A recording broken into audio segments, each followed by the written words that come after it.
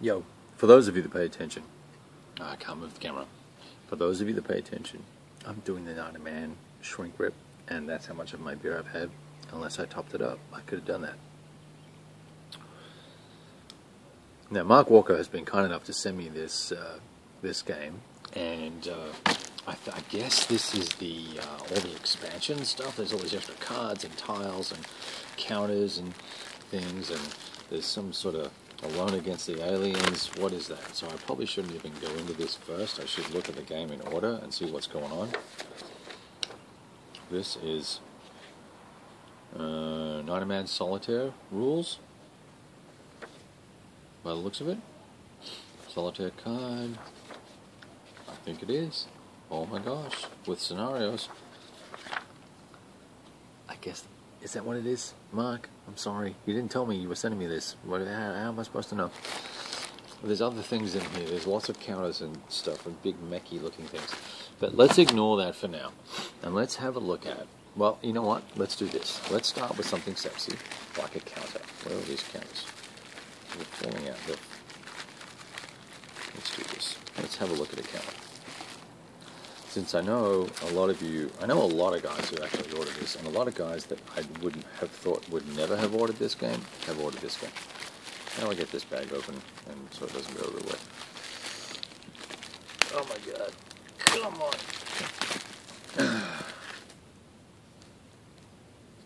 Okay. Can you see that?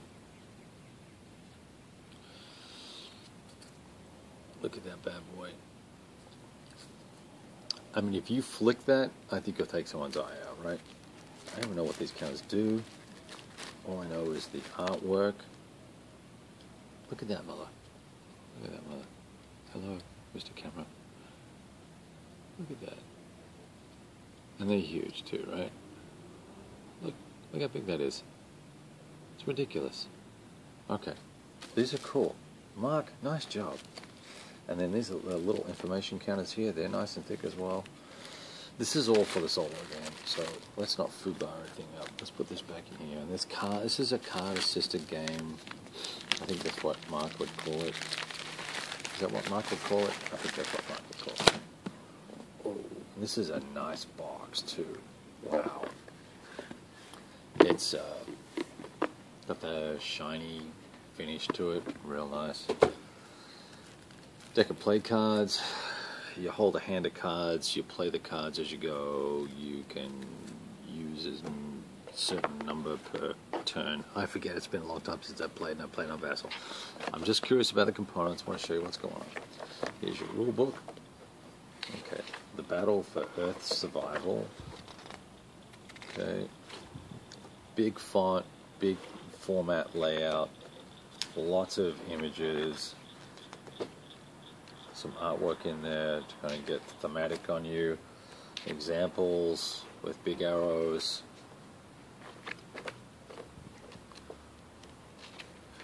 Cute girls. Snipers. You've got to have snipers. Stuff. There you go. Really nice. Love it. Charts. We've got the 90-man range modifiers. And on the back, terrain and movement. Done in the Mark Walker style, being non-alphabetical.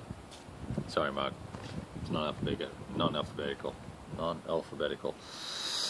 Must be two of these. Yes, there are. Okay, that's nice. One for each player. 90-man sequence of play.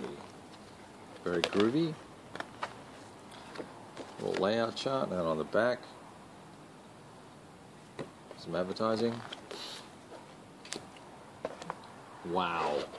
I did not realize there were this many counters in this frickin' thing. 5 counter sheets? Holy crap. Okay, one. So I don't want these to all pop out yet.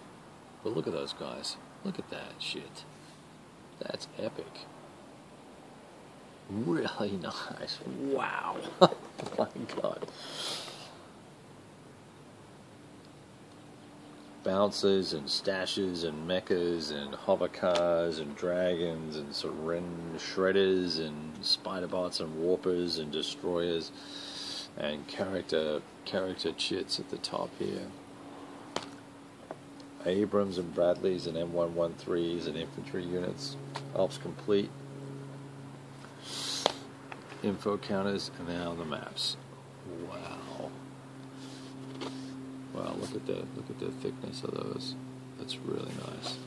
And it's got a really nice feel to it. The finish is super nice, and it's got that textured. Can you hear that? Textured back on it, so it's kind of grippy. So it's not going to slide on the table. There's one map.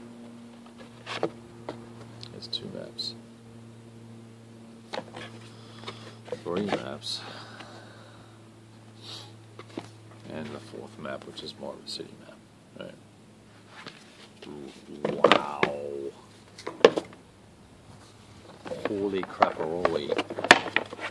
That's pretty cool. So I had zero expectations on this game, and I know it was late.